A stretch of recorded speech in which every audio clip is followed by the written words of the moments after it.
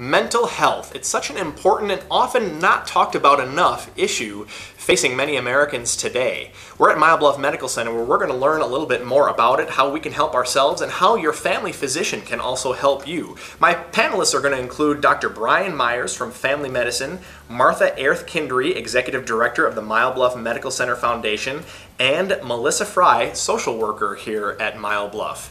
From the Bluff Medical Center here in Boston, I'm Justin Riley, and this is Wisconsin Doctors.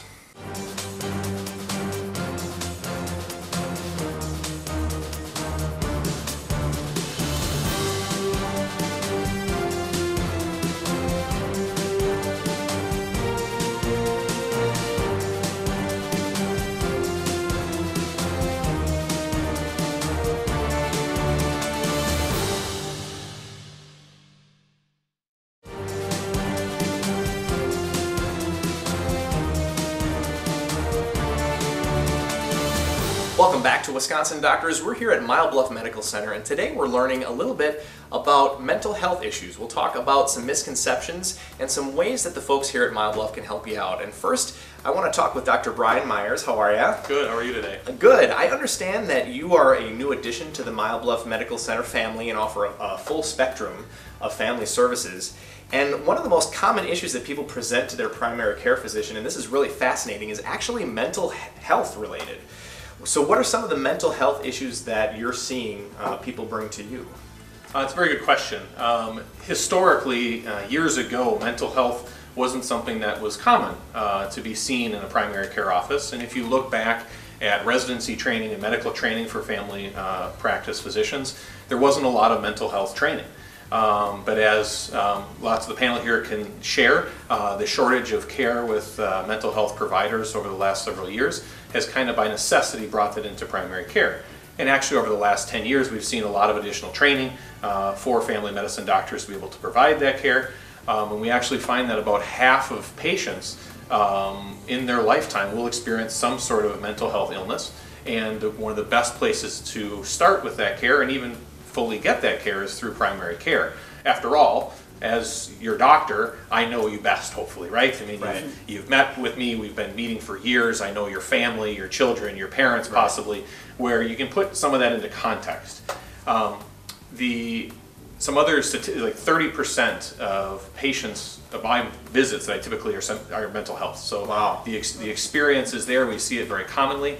Things we see, it's the common things you see around the community. It's the common things that people experience, whether that's situational, whether there's an acute stressor, whether that's a death in the family or Sure. a change in job or finance or et cetera. Right. That we frequently deal with that, and sometimes it's just seeing that patient and reassuring and telling them that this stuff Right. is normal and helping with that. Right. To some of the more chronic mental illnesses, whether that's depression or Sure. anxiety or panic attacks, Right. ADHD, difficulty with concentrating, or in geriatric populations where we can see depression as well as dementia and other things. People usually will experience some sort of mental health issue sometime throughout their life, and I think that's a pretty reasonable expectation because most people experience some sort of physical ailment, so why wouldn't they experience some sort of mental health issue? And you are there to kind of help them. If it is situational, say, hey, this is okay, this is normal, this happens. So I have a question about mental health and chronic illness. Is there any connection between those two? I would say they connect both ways. Okay. So when we diagnose somebody with diabetes, we do that very frequently. Diabetes is very, very common. That me telling a patient, oh, you have a new diagnosis of diabetes, it seems kind of straightforward. It's something we do every day. Right. But for that patient, that shock, that change, that change in expectations, the lifestyle changes, medications, and possible side effects, that stress alone can bring on mental health issues, whether that's underlying with a history of chronic depression or anxiety, or something that's been more mild and the new stressor brings it on. But just as important as a primary care doctor is the understanding that people with that underlying depression, it actually makes their diabetes worse. It makes their diabetes worse. It makes their outcomes for cancer treatments worse. Why? Can't necessarily say 100% for sure, but there's definitely a mind control of our health. And when you feel you're going to get better, lots of people get better. That's true. Yeah. But there's probably also a portion of treatment of diabetes and heart disease and cancer and all sorts of things takes a lot. Right. And with uncontrolled depression, it's hard to get motivated to take that medicine, follow the lifestyle changes, and do the things that are necessary. You get into that cycle pretty quick. We have just under a minute left, so really quickly, can you talk about some ways that the primary care doctor treats, how they treat mental illness? I think one of the best things a primary care doctor can do is relate to that patient and discuss what their goals are and their history and put things into context for them. Help patients realize that it's common and normal to be dealing with a lot of this, and then look at treatment.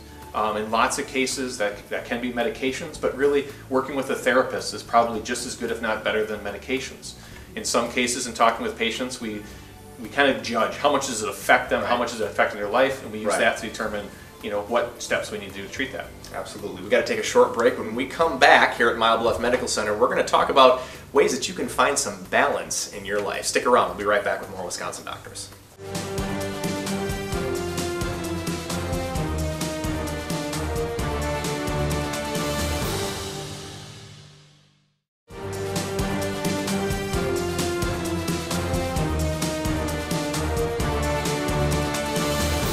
Welcome back to Wisconsin Doctors. We are here at Mile Bluff Medical Center, and we're talking mental health today. And earlier we learned a little bit about how the primary care physician is really kind of the starting point and often the person who is treating some of these mental illnesses nowadays. Right now we're going to talk a little bit about how we can kind of, maybe not treat ourselves, but how we can kind of find a little bit more balance in our lives. So I want to just ask our panel, when it comes to our own mental health, why is it so important to learn how to balance our lives?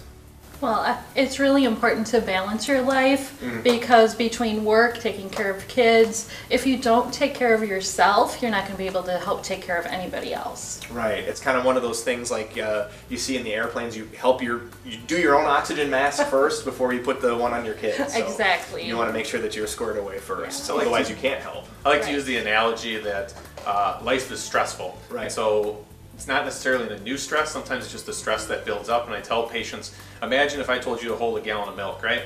Everyone can do that. Now if I told you to hold it for an hour and I'm going to come back. Yeah. So you got to have that outlet, you got to have a balance to let that stress out. Interesting analogy. I like that analogy. So let's talk about some tips. What can we do to balance our lives a little bit more? I think the first thing we all need to start with is learning to say no. Interesting. We like to say yes and we like to help everybody and we want to do everything, but really no one can do everything. You need to learn to say no to the things you don't have time for and the things you don't want to do. Right. So that you have space in your life for everything that's important to you. So you're not so busy doing things you don't want to do and not have time to do that you can take care of yourself. There's such an expectation in our culture that everybody needs to just bite off more than they can chew. If you're not doing that, then you're lazy. Right. But I think that's not the case. We want to make sure that we're telling people that no, you do need to find balance in your life. You do need to have downtime. Very important. Yes. So let's talk a little bit about some more specifics about staying in the moment and what that means. Because there's so many people who just are, as they driving down the highway, myself included, when I was coming here, I'm thinking about all the things that I have to do when I get back to the office today. So what are some things that we can do to stay in the moment, and why is that so important? Well, I don't know, just when you said that, it just made me immediately think of something that I read, and that is everybody thinks anywhere between 50,000 and 70,000 thoughts a day that go through your mind. Wow. So staying in the moment is often very difficult, especially if you are feeling pressured, you're feeling stressed, Sure. you're in a hurry, all those things. Yeah. So being in the moment actually brings you back to that time. There was a fella, he's an older rancher anyway, younger kid was, well, what's the most important time in your whole life? You know, you're 70-some years old, what's the most important time? He said, right now, this moment. Yep. And that's kind of in essence what it is being in that moment. That's when you can do something. You can do something about this moment. You can make wise choices in this moment and make that moment a good choice for health and happiness and just a positive experience. And just choosing to be there and choosing to be just right here where we're at and now, and being engaged. I think it's so important. Step one, turn off your cell phone. There you go. Yes. I mean, how many times do you see people that are in a great experience or having a conversation and you sit there, you're having dinner, and both people are staring at their cell phones. So Right. Step one, turn off your phone. Right. They got to take pictures of their food though. So Exactly. Yeah. how else are people on Facebook going to know what I'm eating? So I've heard some people talk about journaling. You know, there are folks out there who like to just write at the end of the day. What kinds of journaling do you suggest, and when should you do it? And really, why is it so important to do this? Anybody? No, journaling, I'll just say, because I journal, and I know a lot of people journal specific to what happened to them during the day. Sure. You know, and some people do it through, okay, and this morning I got up at this time and I did this, and they kind of chronicle their day. Some people journal things that are, this is what I'm grateful for today. These are the things that somebody did for me today, or that I was able to do. So there's really all sorts of ways you can journal. It's more of an introspection, and you are kind of communicating with yourself about what has happened to you, and even maybe assessing some of those things. I imagine it sort of helps solidify the thoughts or feelings or events of the day so that you can kind of understand them a little bit better. Or it even could validate your feelings, because I think a lot of times with stress or with depression or anxiety or any mental illnesses, sometimes people are really seeking validation for what they're feeling. Yeah, absolutely. We got to take a short break. When we come back, we're going to focus a little bit on social work right here at Mile Bluff Medical Center. We'll be right back with more Wisconsin Doctors.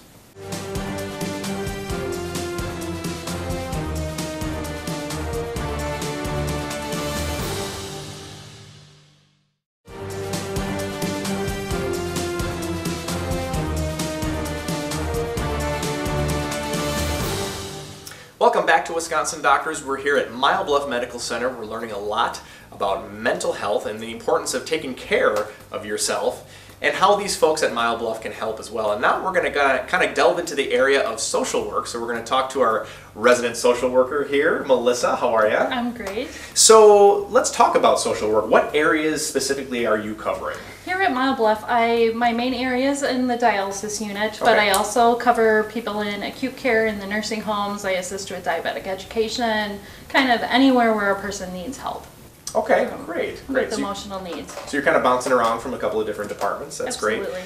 And one of the things that we talked about a little bit between some of these segments is you said there's a difference, and I think people have a basic understanding of this, that there's a difference between emotional and logical thinking. Can you give us some examples and talk about the differences? Yes. So your brain can only emotionally think or logically think. They can't do both at the same time. So if you're really angry, that's not the time to sit down and have a logical conversation. So what we need to do is, when people are in their logical thinking, we need to give them some time. So emotional thinking. Emotional thinking. Yeah, I gotcha. We knew what you meant. With emotional thinking, you need to let them have some time to move from that emotional thinking, because you can't just flip a switch and move to logical thinking. So it's important for ourselves and for other people we're working with to give them time to move from the emotional thinking. Okay.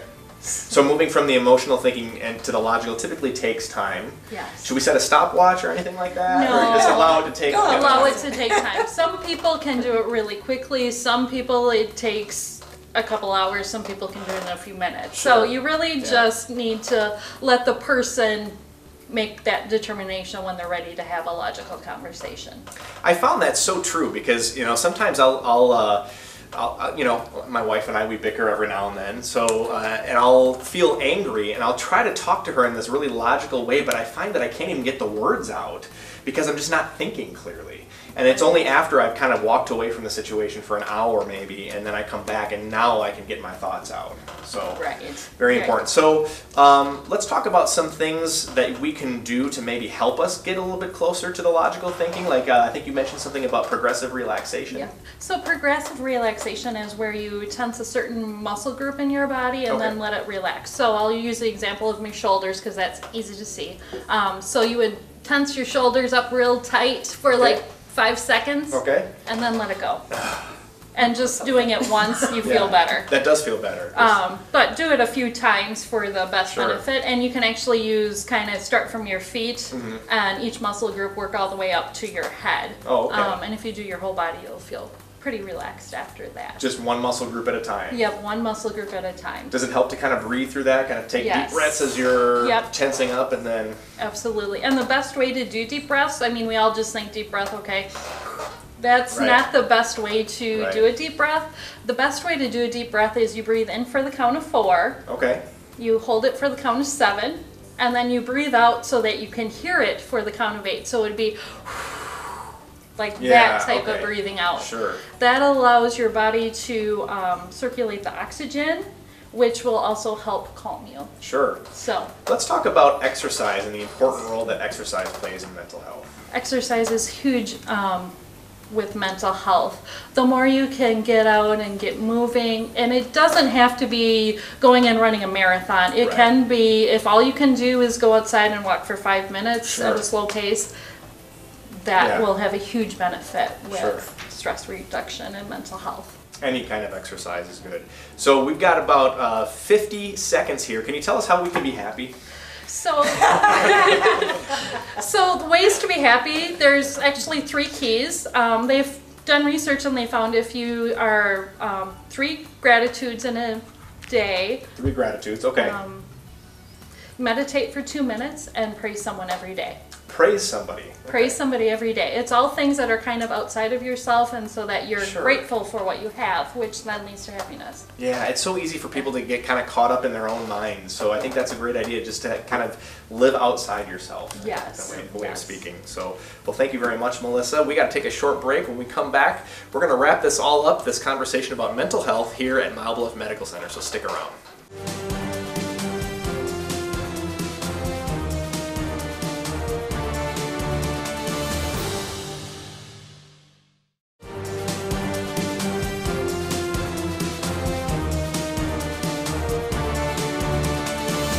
Welcome back to Wisconsin Doctors. We're here at Mile Bluff Medical Center talking about mental health and ways that we can sort of pay attention to our own mental health.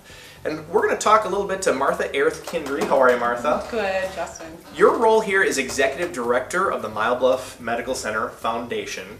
So first of all, can you tell us a little bit more about the foundation? Oh, sure. Mile Bluff Medical Center Foundation exists solely to support the medical center itself, the nursing homes, and the outreach clinics. So the foundation is kind of a backup for the medical center to help them along with any of the needs that we have, things that we can do, especially for the community or for the medical center itself. Our mission and goals are the same as the medical centers, to care for the health and wellness of our community.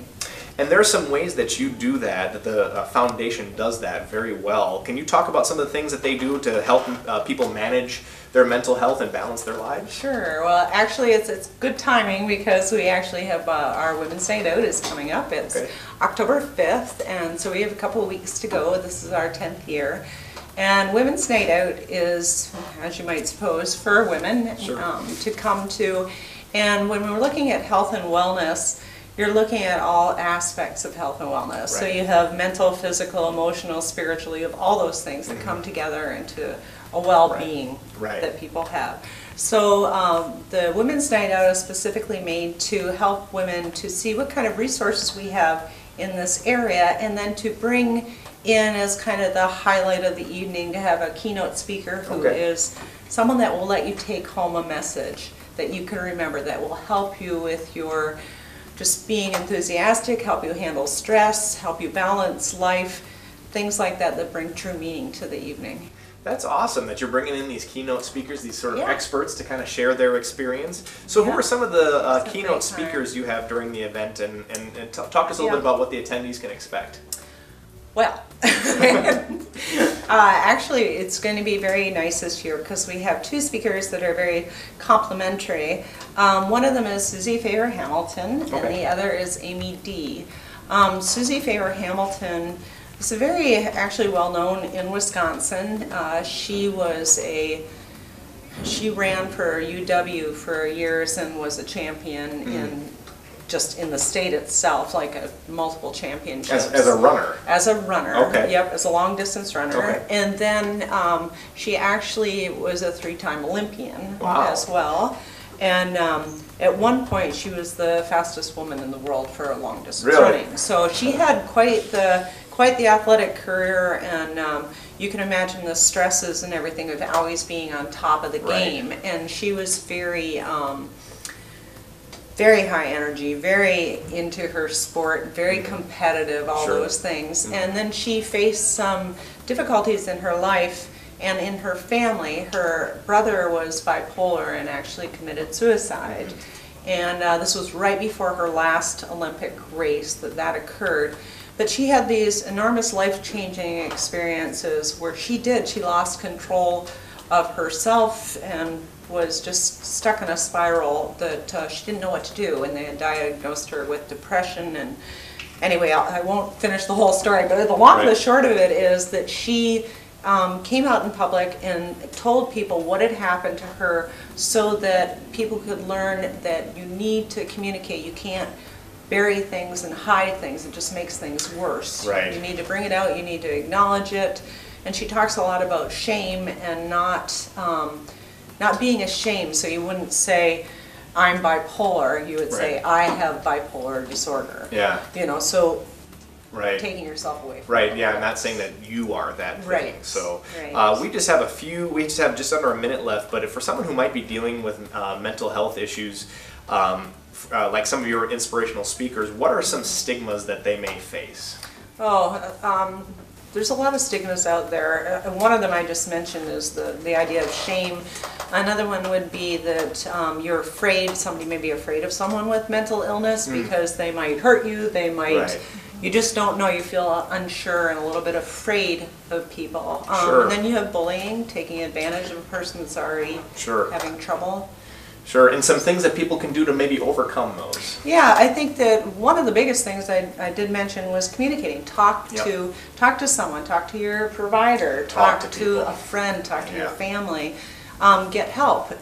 Talk positively about your disorder and how you're getting away from it. And then we have support groups that people can go to and talk to others that are fighting the same challenges. Talk. Talk. There you go. Well, Martha Erth-Kindry, thank you so much. I actually want to thank all of my panelists. We're out of time today. I can't believe it already. I want to thank our viewers as well. We're Wisconsin doctors, and from all of us here at Mile Bluff Medical Center, we're inviting you to live longer, live better. We'll see you next time.